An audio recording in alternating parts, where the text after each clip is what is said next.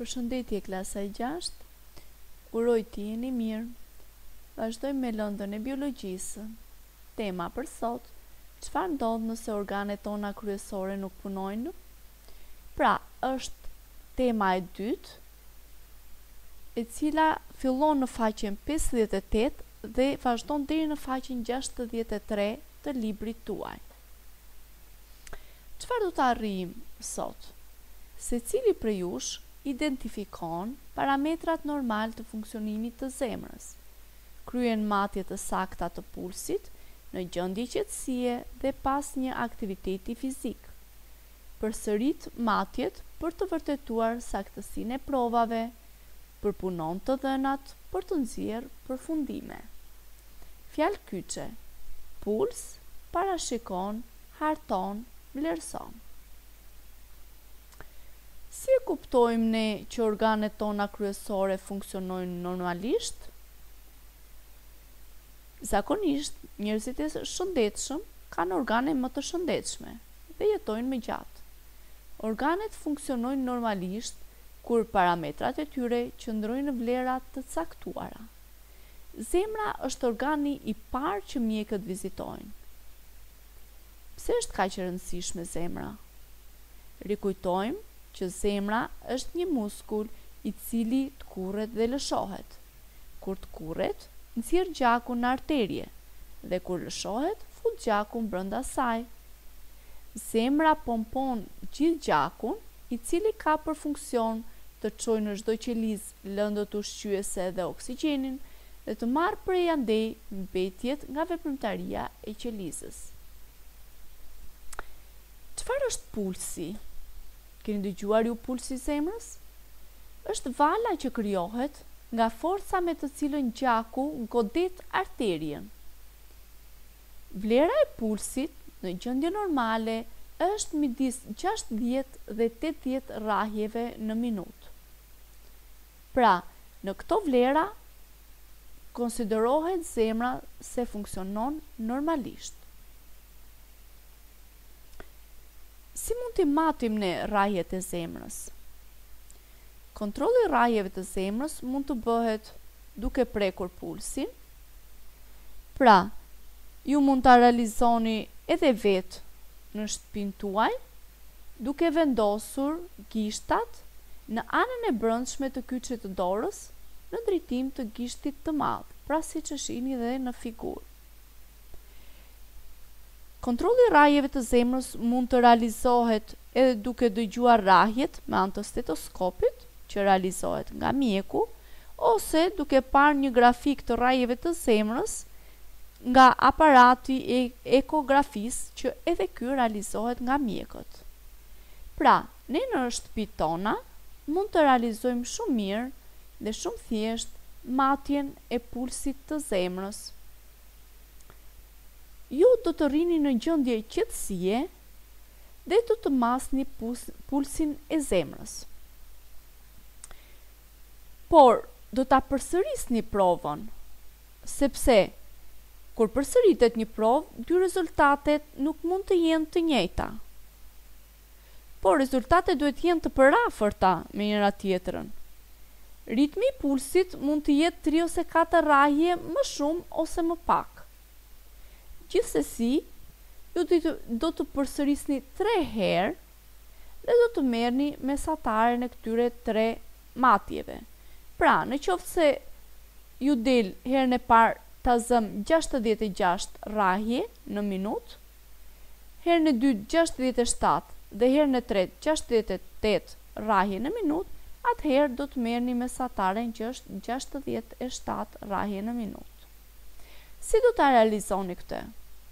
Do të numëroni rrahjet për 15 sekonda dhe pastaj do ta shumëzoni rezultatin me 4. Kështu llogaritet numri i rrahjeve për 1 minutë. Pra, matjen do ta përsërisni 3 herë. Si mendoni ju, pas një aktiviteti fizik, numri i rrahjeve të zemrës do të ulet apo do të rritet? Në fakt, shumica prej jush mund të kthejnë përgjigjen do të rritet. Pse, duke analizuar dhe atë çfarë tham më parë, kur aktiviteti i qelizës rritet, kuptohet që kërkon më shumë gjak. Dhe patjetër që aktiviteti i zemrës do të rritet që të funksionojnë qelizat normalisht. Gjithsesi, juve në fillim ju lind pyetja: çfarë ndodh me ritmin e zemrës, me rrahjet e zemrës? Ashtu sikurse dhe shkencëtarët, ju ngrini pyetje dhe parashikoni, pra ju përpiquni të parashikoni çfarë do të ndodhë. Më pas do bëjmë prova.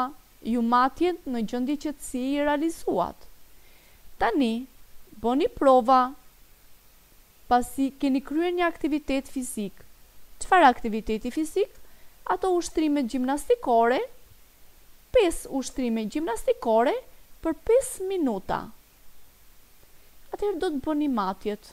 Përsëri do të realizoni 3 matje, po jo në mënyrë të njëpasnjëshme. Do të lini një diferencë kohe, për shembull 1 orë. Këto të dhëna do t'i hartoni në tabelë. Për shembull siç ua kam dhënë unë. Emri juaj, matja në qetësi, pra do merrni vlerën që tham. Pas ushtrimit fizik, do vendosni mesataren, pra pas 3 matjeve, siç e tham më parë, dhe do bëni një diferencë të thjeshtë matematikore, pra në rast se vlera e rrahjeve të zemrës ta zem është 72, pas aktivitetit fizik ka shkuar 92 rrahje në minutë, atëherë bëjnë diferencën nga 92 minus 72, 20 rrahje është ndryshimi. Pra tham do t'i përsërisim 3 herë, në mënyrë që prova të jetë sa më e saktë. Gjithashtu prova duhet të jetë e drejtë. Çfarë kuptojmë me provë të drejtë? Kur jemi në të njëjtat kushte, pra të gjithë ju në shtëpitë tuaja do realizoni 5 ushtrime gjimnastikore për 5 minuta. Të dhënat do të mi dërgoni mësueses. Në grupin tuaj të klasës, më pas çfarë do bëni?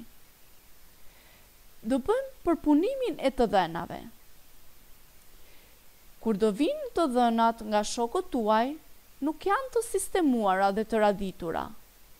Ju do t'i merrni të dhënat, do t'i vendosni nga vlera më e ulët deri tek më e larta, ose anasjelltas, nga vlera më e lartë deri tek vlera më e ulët.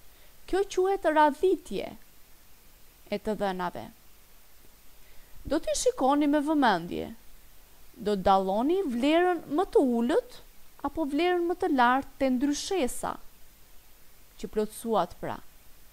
Dhe do gjeni rrahjen tipike. Më pas do gjeni mesataren. Si gjendet mesatarja aritmetike? Ju e keni mësuar në matematikë. Shuma e të gjitha vlerave mbi numrin e vlerave. Atëherë, do gjeni mesataren në qetësi për të gjithë shokët e klasës. Do gjeni mesataren pas ushtrimeve.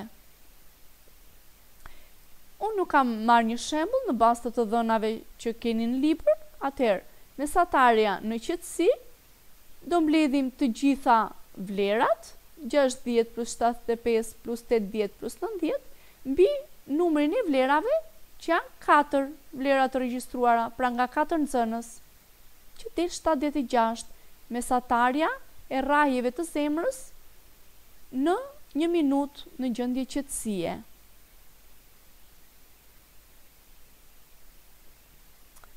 Si detyrë, pra do të gjeni mesatarin e rrahjeve të zemrës suaj në qetësi, pas ushtrimeve dhe ndryshesën, duke krahasuar me mesataren e pjesës tjetër të klasës.